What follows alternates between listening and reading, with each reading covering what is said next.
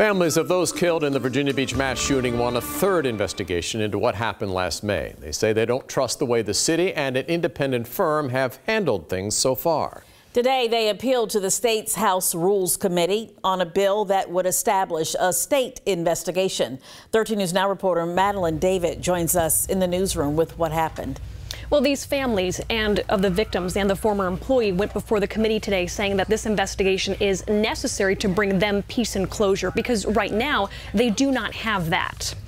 Virginia Beach delegates Kelly Converse-Fowler and Jason Mayares are behind the bipartisan House Bill 658.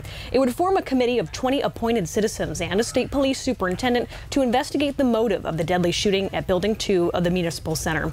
On May 31st, 2019, a city employee opened fire, killing 12 people. Right now, we're told there's an ongoing criminal investigation by the Virginia Beach Police Department and the FBI. Independent firm Hillard Heights finished its investigation last year, but the victims' families say they feel like it just left more questions unanswered.